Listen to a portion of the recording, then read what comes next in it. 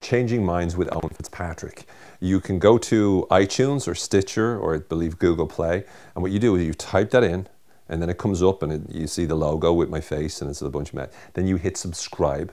Then what you do is once you hit subscribe, you go down and you see the ratings, and if you can find the ratings or whatever, I'm not sure where they're on Stitcher or thing, but you can probably find them, and then you rate it like whatever, 5 stars or 5 stars, whichever, you know, and then you review it and you just say one of the best podcasts I've ever heard, incredible stuff, blah blah blah, and you know, maybe a paragraph or so. You submit that into iTunes or whatever, and then once you've done that, then you start to listen to the episodes if you want. I mean, that's optional. Once you've subscribed, then you know you'll automatically download most of them. Just double click if there's a little cloudy thing there.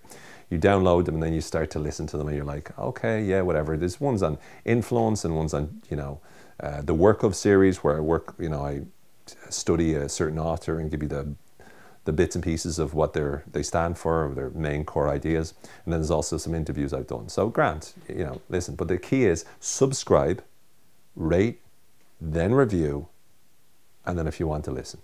Oh, and then message lots of people and spread it on social media saying, oh, amazing podcast, oh, this is genius, it's so good, and that kind of thing. That's the story with my podcast. Changing Minds with Owen Fitzpatrick. Changing Minds with Owen Fitzpatrick. 5 stars, incredible review, tell everyone, share on social media, and then if you want to, like, you can listen.